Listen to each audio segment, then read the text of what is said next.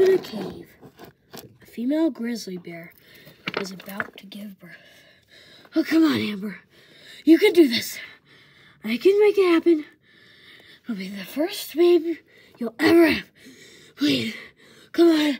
I got this.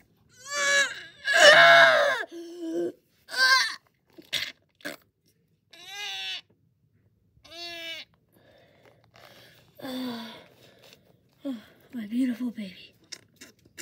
I will name you Dakota. I'm glad I had my baby. Come on.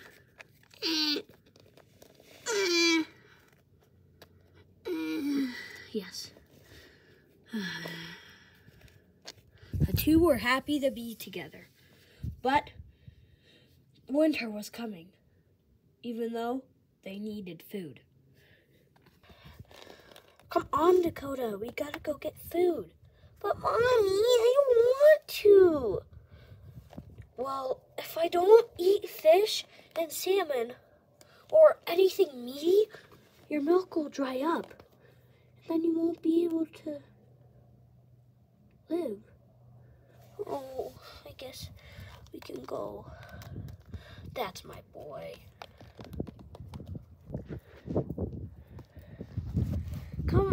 Come on, Dakota. You have to be fast. But Mommy,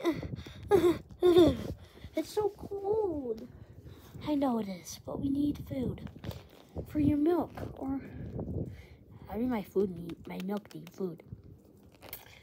Well, it keeps your milk good, so then it won't dry up and you won't die. Oh, geez, let's go. That's a good boy. The journey was getting longer. There wasn't 1 cent of food for miles. I don't smell any food, Dakota. Oh, what do we do? I don't know. But probably gonna have to head back to the cave. Mommy, look! What? It's the great passing.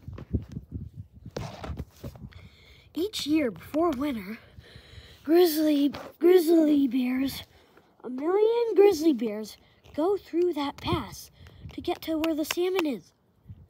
If once we get through there, we'll get to the fish and your milk won't dry up. Yay! Let's go! Good boy.